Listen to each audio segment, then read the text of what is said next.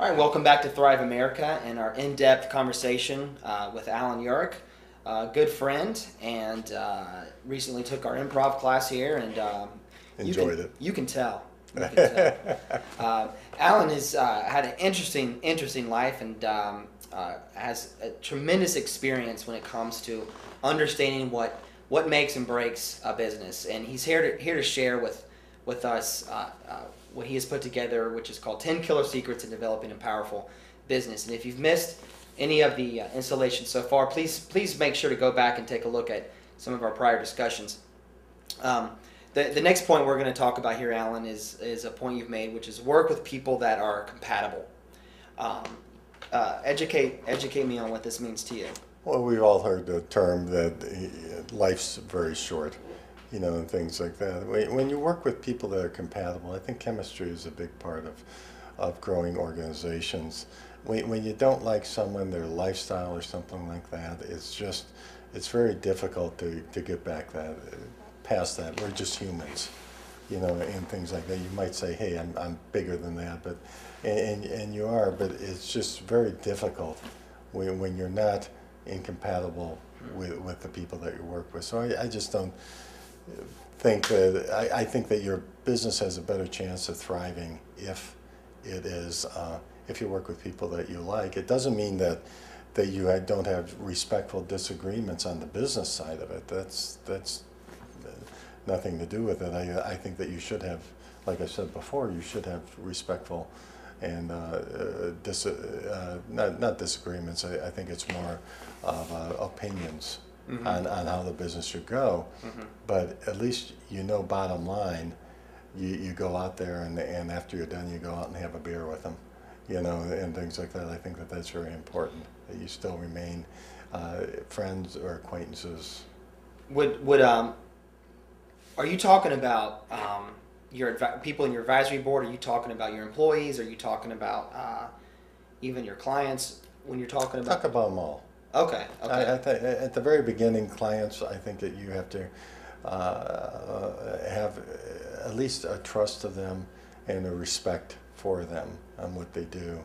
And your employees, certainly, you have to have that, and you have to like them as human beings. In addition, and also just all the different areas, like your vendors, the vendors you do business with, and things like that. You should have you should like them, or at least understand where they're coming from. You might not like some of the things that they do, but at least you understand where they're coming from. I personally have an action coach, business coach, and his take on this is so interesting. He doesn't really allow himself to he doesn't choose he chooses his clients. He doesn't let his clients choose him, which I thought was a very aggressive approach to building a business. But I think it's great. Another element to this is I guess creating a like you said, a value statement and a culture that attracts these kinds of compatibility people into your organization. Yeah, certainly that you need to attract those people. It doesn't mean that they have to be like-minded to you in their business acumen, but they should be like-minded to you in their human qualities. And I just think that that's very important, and that's what I was meaning by that question. And so forth. So, which definitely it sounds like you're promoting diversity, healthy opinions, healthy debates in the business meetings.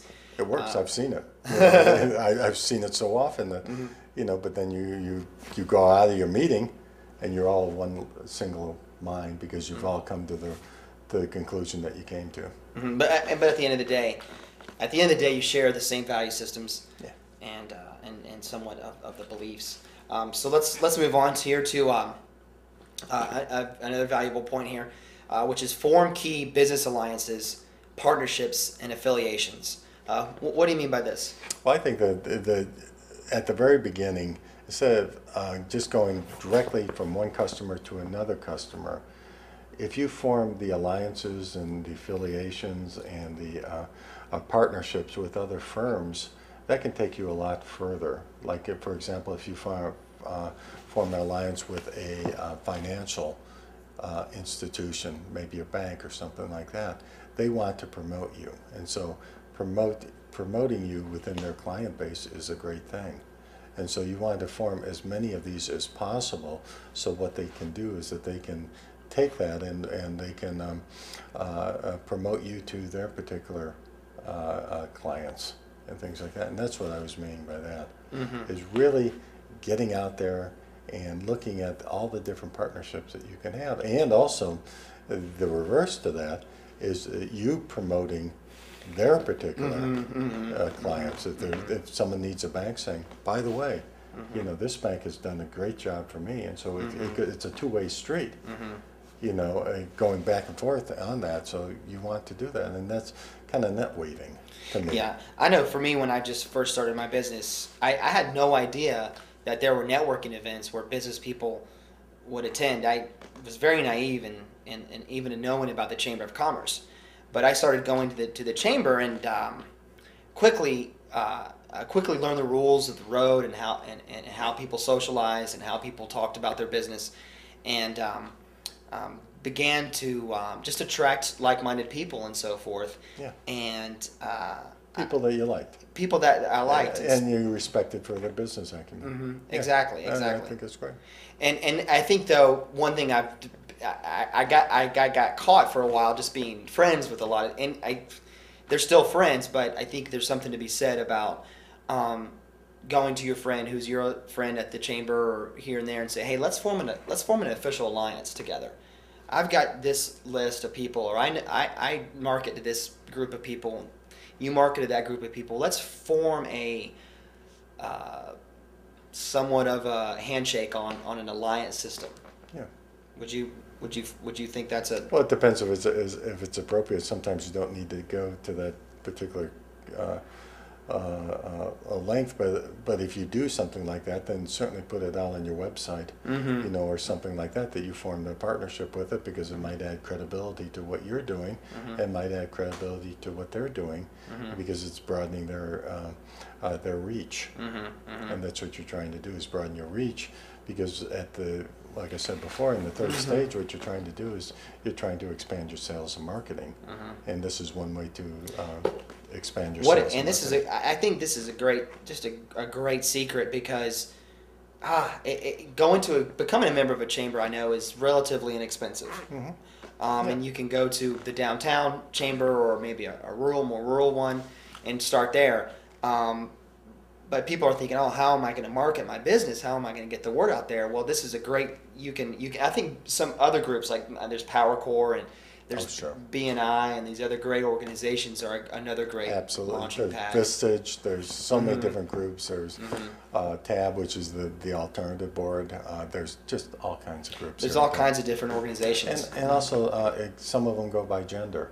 You know, there is Women in Technology, and there's, here in town in Atlanta, there's about 120 people that go to each of the Women in Technology organizations. So maybe if you have an industry, if you're, you know, I don't know if you write books or whatever that may be, you could type in your industry and then type in events or networking events and just see what comes up, or look in the paper and so forth. So yeah, just one caution though. Okay. Make sure you don't do it on the first thing. The first time that you meet someone, say, hey, let's do an affiliation partnership.